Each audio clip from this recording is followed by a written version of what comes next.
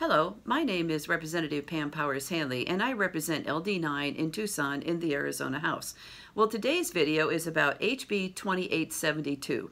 Today is Monday. That means that we have regulatory affairs this afternoon at around 2 o'clock or whenever floor ends. And so this particular bill is in regulatory affairs today.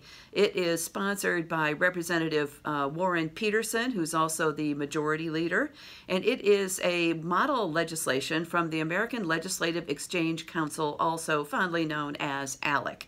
And so sometimes I wonder what the Republicans would do without model legislation from ALEC, the Institute for Justice, the Goldwater Institute, Americans for Prosperity, or any of the other right-wing think tanks that are out there.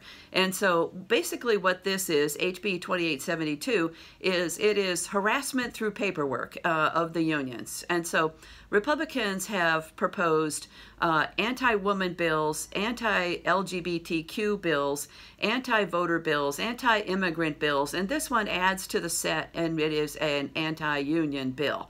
And so it's unnecessary paperwork, it's harassment of the unions. And why are they attacking unions? Because unions are more popular than ever before.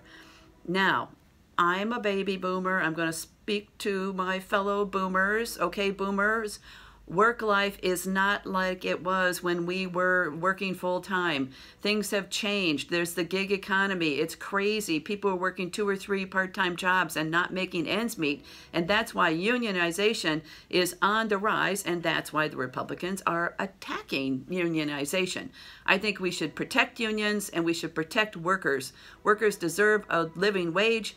We deserve to have better working conditions and also set schedules. And so this ALEC bill is just harassment, and it's not necessary.